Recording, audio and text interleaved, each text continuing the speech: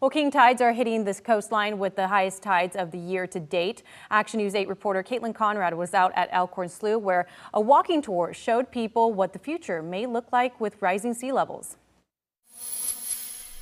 The King Tides walking tour is by far the most popular walk California Department of Fish and Wildlife offers at Elkhorn Slough. There's something about seeing these incredibly high tides and seeing things like trails and habitats just get swallowed up by the ocean that people are fascinated by. The estuary provides dramatic visuals of how rising tides could consume infrastructure in the future. Very noticeable. In fact, a levee we walked across, within the past year on another tour is mainly submerged now.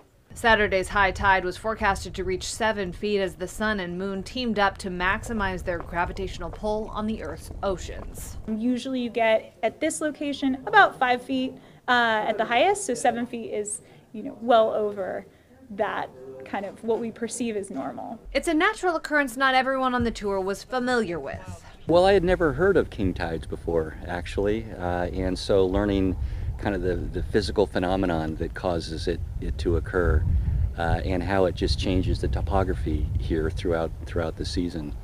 Very fascinating. Tour guide Ariel Hunter says king tides demonstrate what an average high tide could look like if sea levels rise in the future. And she points out it's not only infrastructure impacted at the slough during king tides.